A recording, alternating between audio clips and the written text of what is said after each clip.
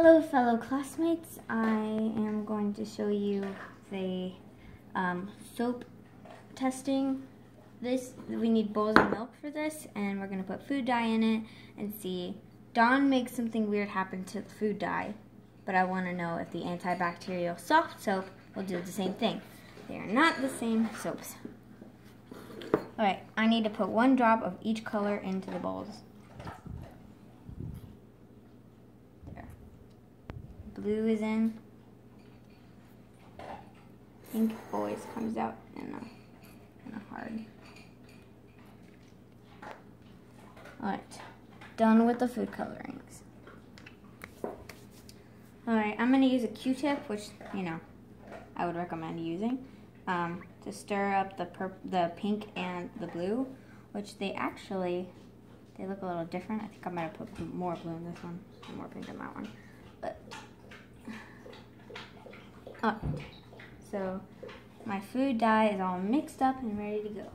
I've got Dawn soap here in a container, and I am going to put a Q-tip on it and see what happens when I put my Q-tip in here. So watch carefully. I'm gonna get Dawn soap on the Q-tip. Alright, there's the Dawn soap. I'm going to put it in. Ready? As you can see, this is like pushing all the color somewhere. I don't really know where it's all going. But now we're going to try it with the different soap and see if it also works. This is antibacterial soft soap.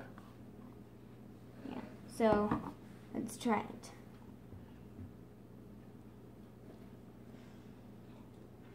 This time, this isn't going in this bowl. This bowl is out of the question. Now it's up to this blue and purple one. I got the antibacterial soft soap, and now we're going to see what happens when it touches it. There is nothing happening, actually. Like, I guess if you poke it a few times, it starts spreading out, but nothing's happened, so I guess any soap besides Dawn won't work for this unless you, poke it, because, you can see it's already spreading out.